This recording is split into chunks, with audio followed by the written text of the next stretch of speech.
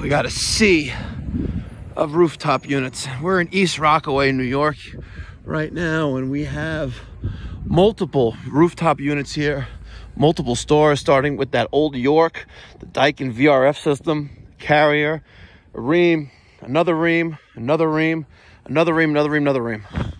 And the other building is another building. So we haven't been here in a while, but this is Suite 6, the barbershop. And that sticker, even though it's UV resistant, it's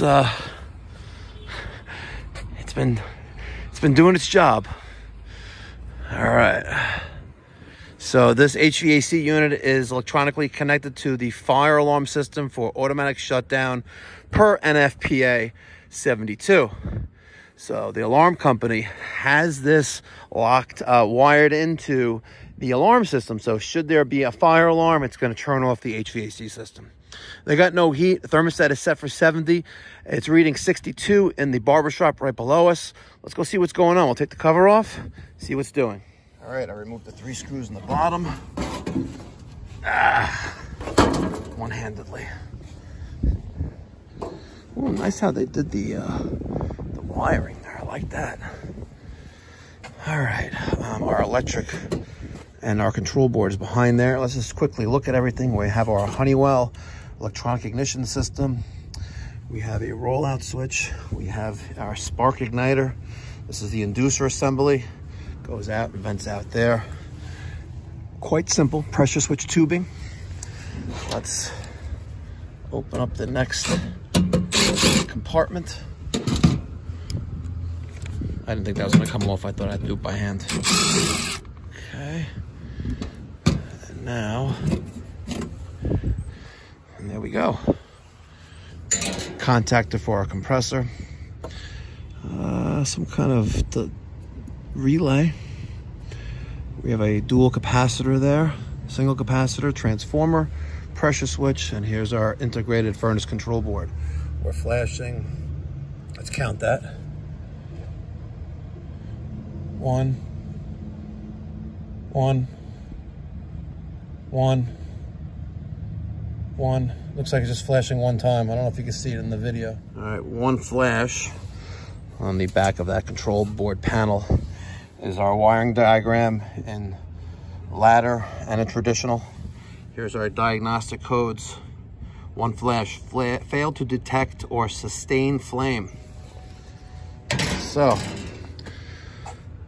let's disconnect. Let's disconnect R, and that'll put an end to our call for heat. Okay. Now it's a solid red. I know you guys can't see that, but it's a solid red right now.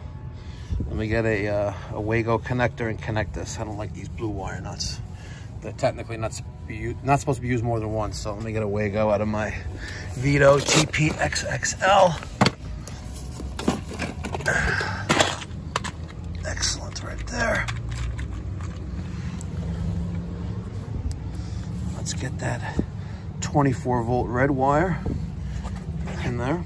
Now I'm going to connect that red wire. There's our inducer assembly. Powering up. We have draft.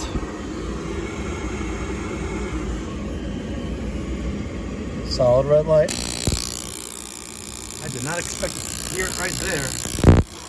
Sit it down there. That's for sure. Oh, look at that. Woo! Where's our disconnect?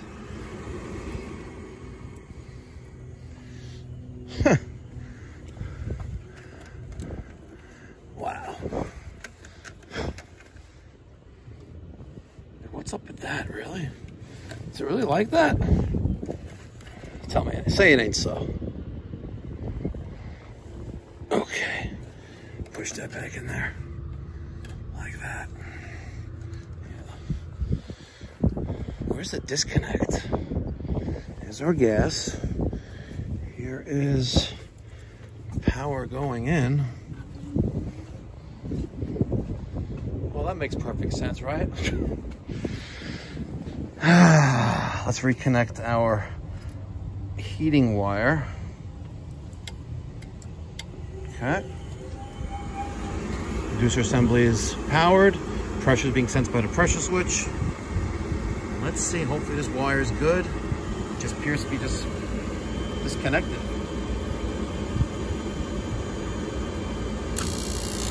Now we have spark and flame. We have ignition. Look at that. Look at that beautiful blue flame. Tell me that ain't sweet. Beautiful. Isn't it so nice? Isn't it so nice and nice? Nice and nice. That's right, baby. You're cooking with gas. All right, I replaced those 3. I'm gonna keep it real shitty 1/4-inch screws that were there. I threw them on the roof here. Just keeping it real. See, there's one there. There's another one over there. And I put some 5/16 screws in its place. Let's check on the, can we see the heat exchanger from the other side? Our heat exchanger's there. Is this our heat exchanger? Probably, yeah. Let's take a peek inside. See if we can see the heat exchanger. I think this is I don't know. Let's go see if we can see what's behind this cover. All right, ladies and gentlemen, this concludes the service call. Behind that panel was my evaporator coil, blower motor, and below that, I saw some holes for the access to the heat exchanger. Unless I suspect there's a problem, I'm not gonna dig any deeper. I got the system up and running. I don't see any flame indication of flame rollouts or anything like that. We just had a disconnected wire. Why that disconnected? That's a great question. But when you call Pipe Doctor Home Services at 516-348-6300, you're gonna get professional,